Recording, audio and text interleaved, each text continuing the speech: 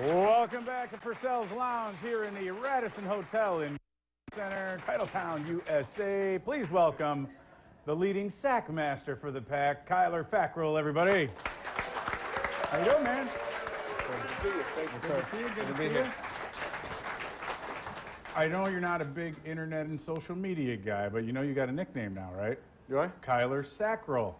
Like Kyler the Sack. I like it. My son says it all the time. He was excited to Sackroll, like Fackrell, Sackroll. Nice. How you doing, man? I'm great. Yep, I'm good great. to see, Yeah, how are you guys doing? Good to see you. Merry Christmas. We also see your family is here as well. So let's give them a round of applause. Oh, the little ones, yeah.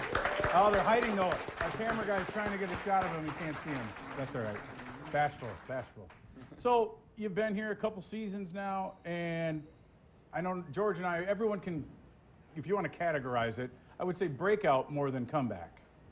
How do you feel about your performance this year? Because nationally, even within the state of Wisconsin, the kind of numbers you put up and just your overall play has gone to here now.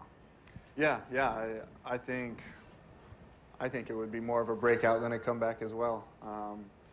You know, but I'm happy with the production. You know, I've met a lot of the goals that I set for myself coming into the season. Obviously, not too happy about, you know, where the team is. But yeah, you know, the silver lining is that, you know, I've been able to be a lot more productive than I have been in the last 2 years.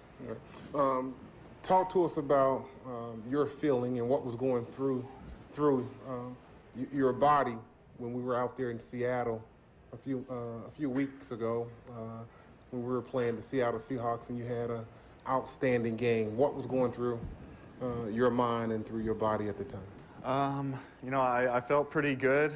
Other than that, I don't know. It was kind of, there was nothing different that I did. You know, I think you just sometimes have those games where you kind of just feel good. The plays are coming to you.